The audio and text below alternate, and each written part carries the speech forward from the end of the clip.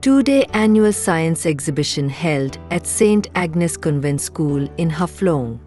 St. Agnes Convent School, Haflong, hosted its annual Two-day Science exhibition on August 13th and 14th at the school premises. The exhibition saw enthusiastic participation from a large number of students. Themed Sustainable Development and Solutions for Tomorrow, students showcased projects addressing global challenges and their sustainable solutions. The event attracted many parents who admired the innovative projects presented by students across all grades. They praised the students' creativity and knowledge, expressing gratitude for the opportunity to witness their work.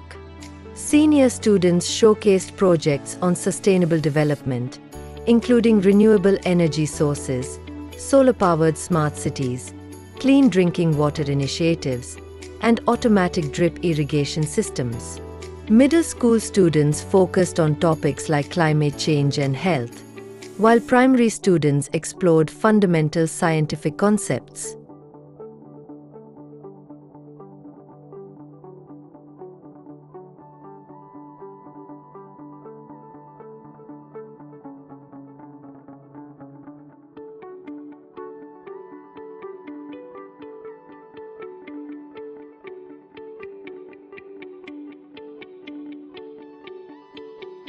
मेरा ये project smart irrigation system है with rain detector and sensor. So when the soil is dry, at that time this Arduino gets the signal that the soil is dry.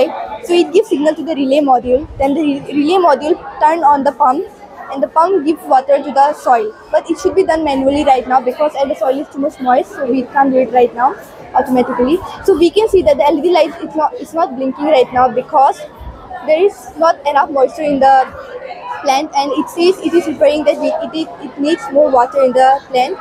But when I put it in the water, the LED light is blinking. It refers that there is enough moisture in the water, and so we don't need to water the plant again. And we have seen that while we water the plant at our home, after some time when it rains, there is wastage of water, and also if it happens occasionally, the plant dies. So for that, to prevent that, we have used this rain sensor module.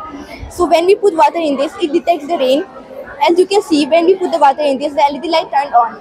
So it gives signal to the Arduino that it is raining, and to turn off the whole system. That because of the rain will water the plant by itself. So we don't need to water it separately. And also, we have seen that we can use these projects in small farming, in small gardens or residential lots.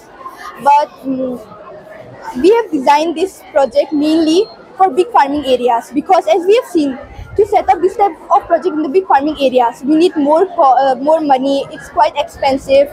So, but for this project, we have mainly designed this project to be installed in big farms affordably and with less cheap prices.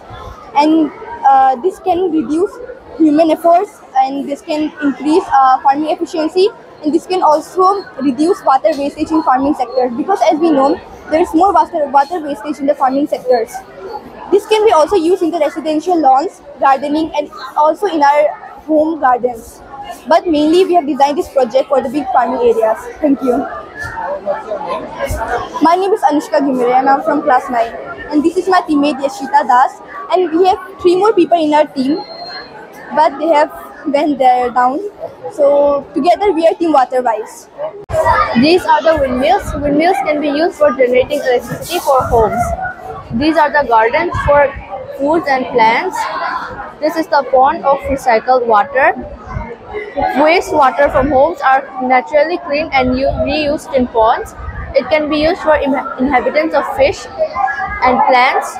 And here is the irrigation canal. It connects the pond, and then these two are connected by the irrigation canal so that it can be used for fields.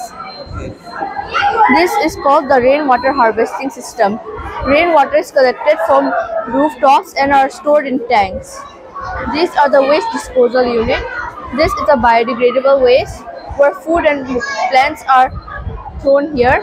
And this is the non-biodegradable waste where plastics and other paper are thrown here. This is the vermicompost pit where food waste are turned into fertilizers by earthworms. and can be used in irrigating fields. So what is your name? My name is Mercy Lalunthali And what's your Bangkai, class? class 6. Thank you. This is St. Agnes Higher Secondary School, and today we organize an annual science exhibition program.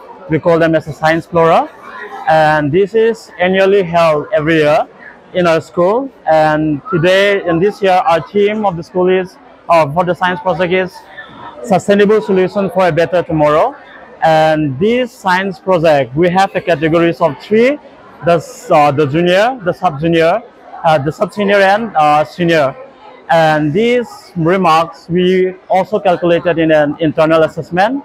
And all this project that we have done today is through creative, innovative, and for self-learning educations. And the students have promoted these for their better futures and for gaining better knowledge. And all these outcomes is from their selves and from their parents' hard works and all the collaborations of the school institutions.